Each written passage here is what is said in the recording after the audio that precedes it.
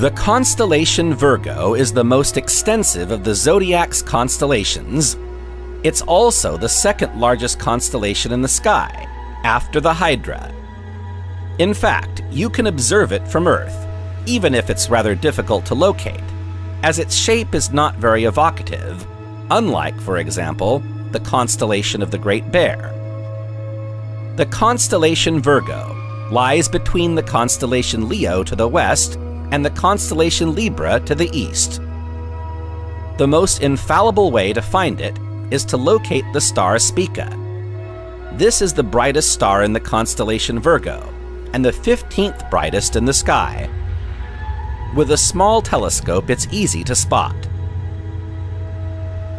If you're in the northern hemisphere, start by spotting the Big Dipper.